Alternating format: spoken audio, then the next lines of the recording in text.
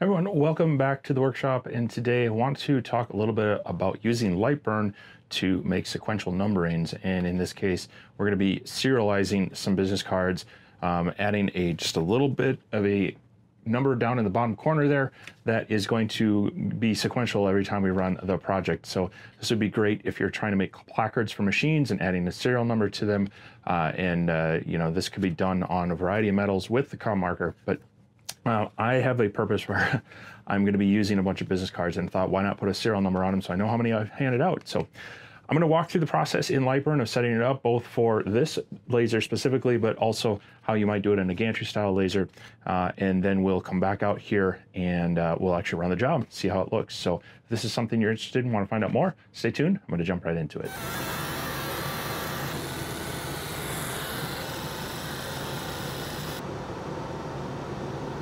All right, in the office, I'm going to show you how we kind of set up the file before we run back out to the shop. Now, I'm going to be running this test on the ComMarker B6 and using the foot pedal to advance it, so we're going to be burning one item at a time. But you can also set this up on a gantry-style laser and do multiples, and then we want it to auto-advance through those. So I'm going to kind of show you the setup because this does work on multiple lasers, and then you'll be able to work with this, hopefully with that whatever kind of laser you have. So let's jump into Lightburn and start playing around. So we are going to be starting with the text option. So we're just going to come up here and add some basic text in. I'm going to call this serial number.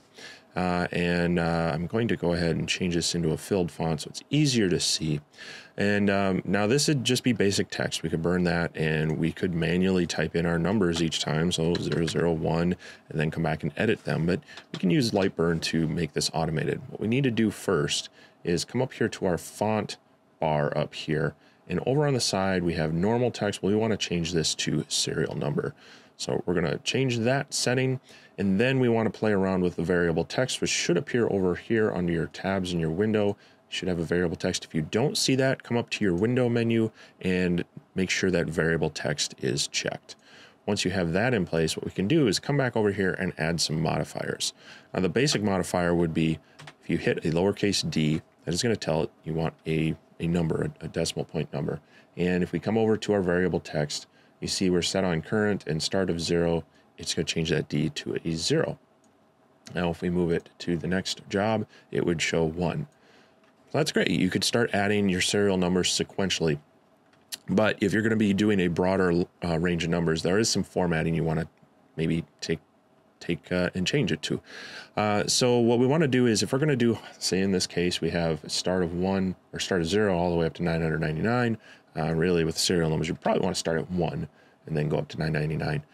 We're going to want 3 digits, so we're going to go DDD. Now you see, if we test this, it still only says 1. If you want it to display all the zeros before those digits, you want to put in a 0. Now when we hit test, it's going to go 001 to show all of the digits.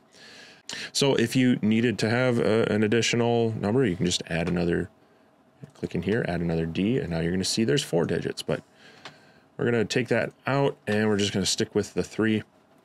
And so you see there's 001, and then if I hit next, the next job's going to go 002, hit next, 003, on and on and on. So that's an easy way to do them single at a time, and that's how we're going to be doing it on the Galvo laser. But if you're doing it on a gantry style laser, you're probably going to be setting up an array of these. So we're going to come down here, put this, I want it to cut it off where you can't see it. We're going to put that there. We're going to come to our array tool, and now we can start adding our columns. So it looks like we can fit 2 of them the way this font is, and so many rows. All right, so now we've copied that text, we've created our array. We're starting at 1, ending at 999. The first time we run this, you see it's going to put 1, 2, 3, 4 on up to 22. And then if we reran the job, it should then, we would want to hit auto advance. We rerun the job. Then the next time it runs, it should start at 23 and go on from there. So you can definitely set this up in an array and then use your array tool to copy that text, and you can see how you can do that. So how I'm going to demonstrate this is I am going to be going to a conference here shortly, and I'm going to be probably handing out a few business cards. So I thought, why not serialize them to show, doing the same placard kind of style, but then adding that serial number on there. Just kind of a fun little thing. Plus then I can keep track of how many business cards I handed out. So, all right, so I'm here in the basement workshop because it is really cold out here. It's January, it's cold in Minnesota, so we're gonna try to do this in here. So I've got the ComMarker B6 set up, ready to go. We're just gonna be using a dust filter here, works pretty well on these machines, so I don't have to dump warm air outside. And we're gonna be using some cards. I picked these up off Amazon. They're kind of a flat black aluminum card, and when you engrave them, you can get a nice white contrast, and so that works very well for these business card type things. These are kind of the thinner variety. I'll link down below if you want to try them out. But I've found to get the best quality and detail on these is I actually make 2 passes. So I believe I have my settings at 4,000 millimeters a second, 90% power, 30 frequency, and then 2 passes. I start at a 45 and then rotate that 90 degrees. So kind of goes one way and another, and that gives you the best detail, kind of the overall speed. Generally, these business cards take about 40 seconds to run at that. So I'm gonna get the file set up in Lightburn. We'll add that serial number down to the lower corner. And then of course I did hook up the foot pedal to this so that we can just swap card out, hit that pedal, and it should advance the job. And we'll run a number of these and check in when we've got them done.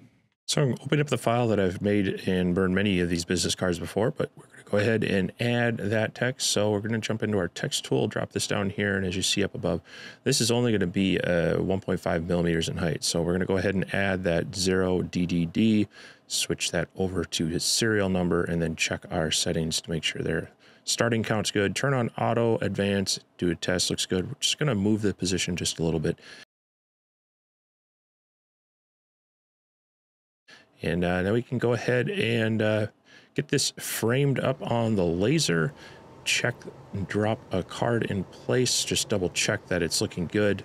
When we're happy, we're going to hit that pedal to start the first job. So I'm running this first card in real time so you can kind of get an idea of how long it takes.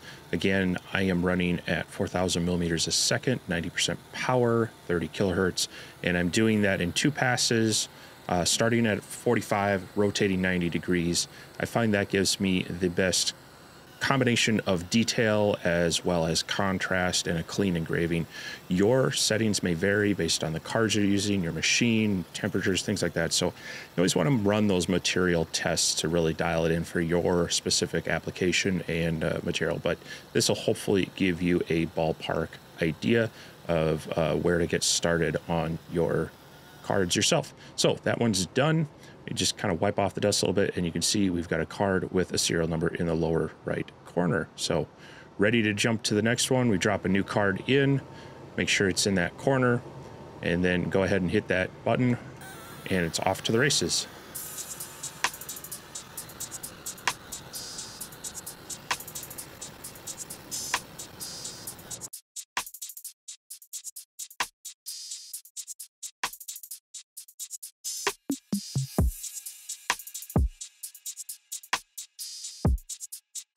All right, so I ran through about 30 of these. Didn't take too long. I just did some emails and checking on some other things while swapping out the cards, and they all came out very well. I only had a couple of them where I wasn't as careful laying them down into this corner jig. It was black cards on black paint. It was hard to see. They were slightly off, so I just went back and reran those numbers. So probably in the future, I'm going to make like a 3D printed jig. I could possibly do 2 at a time on here with this working area. And then also it'll be a different color, so it's easier not to have those mistakes. It'll just drop into a frame that just fits these cards. So look for that in a future video. But obviously serializing your business cards is not necessarily a real needed thing. But this would be great if you are working on like a series of items that you're going to create and you wanted to make some little placards like this for it. If you're in a small business and you are actually producing machines, these can work with a variety of metals, and you could add those serial numbers on there as well. But again, if you have a regular gantry style machine, this same process will work for you, just in how you lay out those items in there. But these fiber lasers do make quick work out of these. Like I said, each one of these was only about 40 seconds. So like I said, this doing 30 of them, about half an hour, and I'm good to go. And I know I could probably tweak it from there. Again, run those material tests, dial in your settings for doing batch jobs like that. Even 10 seconds on a job over 30, it's going to save you some time. So hope that this was useful to you. Hopefully you learned something. If you have any questions or comments, go ahead and leave them down below, or tell me what you think you would do with this feature, maybe some ideas that'll spark other people's interest as well. If you found this interesting, hit that like button. If you're new here, consider subscribing. I do a lot of project videos like this, instructional videos, product reviews. We actually reviewed this laser, so if you'd like to see more about it and what it can do, I'll have a link down to that at the end of this video, as well as down below. And if you're interested in buying one, I do have an affiliate link that will allow you to purchase it, and tells ComMarker they appreciated my content. And if there is a discount code, I'll have that listed as well. Sometimes those come and go, but I always appreciate the support. And as always, no pressure, just happy to help you out in figuring out how best to use your equipment, or maybe what equipment to buy. Going to wrap this up here. Thank you for watching. Appreciate it as always, and hope to see you in a future video. But in the meantime, I hope you can get out into your workshop and make something too. We'll catch you next time.